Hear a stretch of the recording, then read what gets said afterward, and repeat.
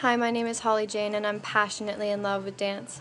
I hope that I can create a successful career for myself within the dance industry, whether it be teaching or performing or having my own dance studio and creating a business for what I love to do.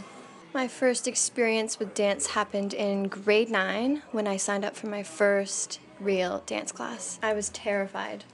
I was so terrified when I walked into that room, and I didn't understand why we had to take our shoes off. Because to me, the only form of dance I was familiar with was hip-hop, and I had my shoes on all the time.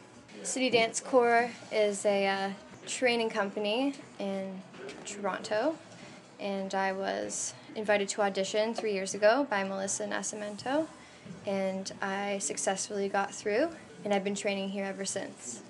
I had a tough time growing up. My parents were split up, so my mother struggled financially, and when I wanted to be in dance class, I couldn't be. When I was in, I'd say, grade 6 to grade 8, I'd have the older girls come and tell me that I was a slut and that I was a whore. And at this age, I didn't even know what those things were. I just knew they were bad. And I think that reputation was based purely on my blonde hair and the pink dresses I used to wear. That's it.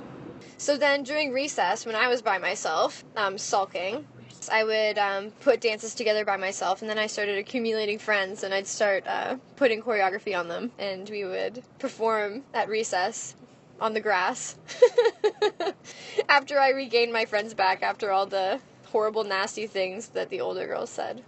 The biggest struggle I have with dance is the continuous self-confidence issues that I have, and the really intense feelings of not being able to be good enough or not being able to make it because I have nothing else to fall back on.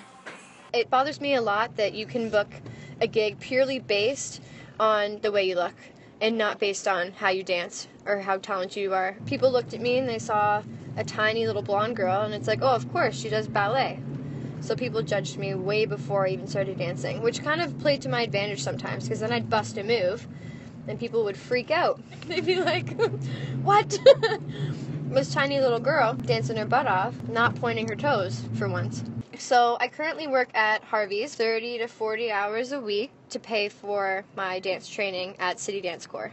I absolutely hate serving people burgers all day and responding to really rude, horrible customers that forget that I'm a person when really I'm just a hungry dance student that needs to make money.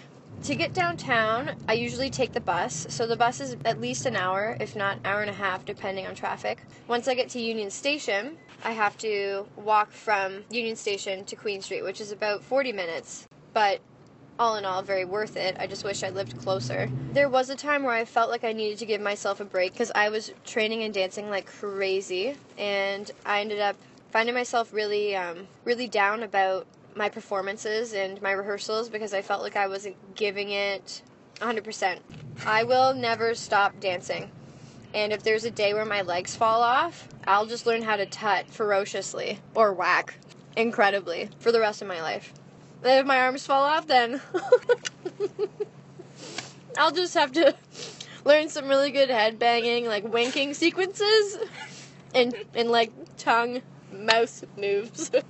Dance is definitely worth every sacrifice I've made. I've met the most amazing people, and I've done incredible shows, and I've learned so much that I really don't think I'd be half as happy without it. So Harvey's and commuting and sleepless nights and sore bodies and bruises are totally worth it.